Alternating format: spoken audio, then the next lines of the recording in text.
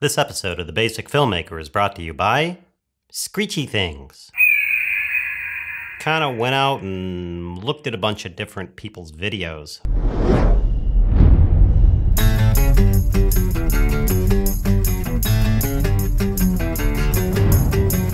Hey, I had a tiny bit of time this week and I decided to go out and check some videos. I've had a lot of requests for videos on, can you watch my video and tell me what's happening? Can you watch this video and tell me what's happening? And I normally don't do that because I don't like to tell people that something's wrong with their videos.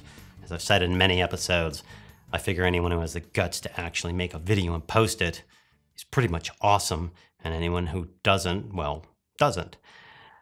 There's a couple of things I noticed in my travels through the YouTube nets on a lot of these videos. I think some people are scared of this mode called M, or manual mode. For a photographer, from what I'm told from photographers, shooting on M mode is a cardinal sin. If you don't have your camera on M, then you're not really a photographer and you should be cast into the depths of photography hell. That's not totally true. There is auto mode, where the camera decides things for you. Now in photography, and I probably am going to get slammed by photographers for saying this, but in photography, when you point the camera at something and you press the button and everything's on auto, the camera says, I'm going to focus, and here's your auto white balance, and here's your auto ISL, and even says, here's your auto aperture, and it takes a picture. In video land, the problem with that is you're taking picture, picture, picture, picture, picture, picture, picture, one after the other at 24 or 30 or 60 or 950 frames a second. Woohoo, not on that camera. And what happens is if you're in auto mode, the camera's deciding for you. Well, because you're taking all these pictures one after another, after another, after another, after another, which is video, the camera itself is going to try and compensate for things changing. If the light changes, if the person changes, if things change within the video, the camera is going to try and compensate because it's in automatic mode, and you're saying, to hell with my mind, I'm going to let the camera decide for me. That's not so good.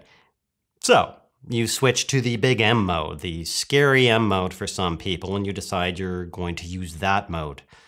Well, when you switch to this mode, there are settings in there that are still set on auto. Two of the most important settings that I've seen that should be off are auto ISO and auto white balance. And let me tell you why. I have this light here. If I take this light and I move it like this in front of the camera, you notice what you see is, well, the light. You don't see anything really changing except the light going in front of the camera. So if I do this, it doesn't change the settings. Looking up on my monitor, my ISO is the same. Everything's the same. My white balance isn't changing and my ISO isn't changing because I told the camera, don't do that. Let me show you what happens when you forget to turn those off. All right, now I've set this camera, it's still in M mode. I set this camera to say, I'm going to allow you to determine the ISO, and I'm going to allow you to determine the white balance. So the camera is automatically determining the white balance and the ISO for me. So let's say I'm shooting outside and the sun's moving along, or I have windows over here and the light changes throughout the day, the camera's going to change. Let me show you what happens. It's coming along, the camera's like, whoa, what's going on? And we move it over, the camera goes, hey, I want to adjust for that. Move it back, the camera adjusts for that. Move it over here, the camera readjusts. So we have this camera that's determining what's going on. Now when I hold up this light, I don't want the ISO to adjust, nor do I want the white balance to adjust. I want it to stay the same, because now it's adjusting for the light. I'm shooting all sorts of light through the lens and the camera's going, oh my God, I need to turn things down to make it look good. Oh my God, I need to turn things to look good. I mean, I'm watching this monitor. Yeah, now it's adjusting, look at that. Now watch this. Oh, there we go. You really don't want that. The thing you want to do is, no matter what mode you're shooting, turn off your auto white balance and set it to something, even if it's sunny or indoors or tungsten, or do a custom white balance if you want. And for your ISO, turn that off. Look at the monitor, or look at your histogram, or look at your exposure controls, and get your exposure set up, your ISO set up after all your lights are on, and do it that way, and then it's fixed, and then you don't have, watching my monitor here, you don't have that occurring.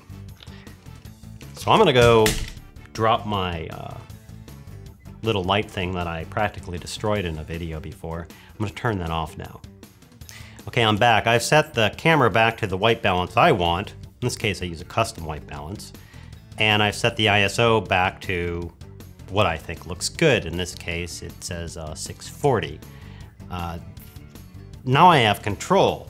I would show you this again, but this thing that I practically destroyed in another video is now, well, it's completely destroyed. But you saw it before. I hope that helps, and thanks for watching.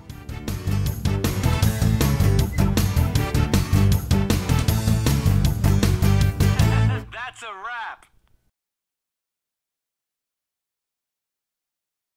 When you set auto ISO and the other auto thing that I can't remember and can't say, even though the thing is on my camera, and I turn it off because I don't remember it, because I don't use it. That's not gonna get a PG rating.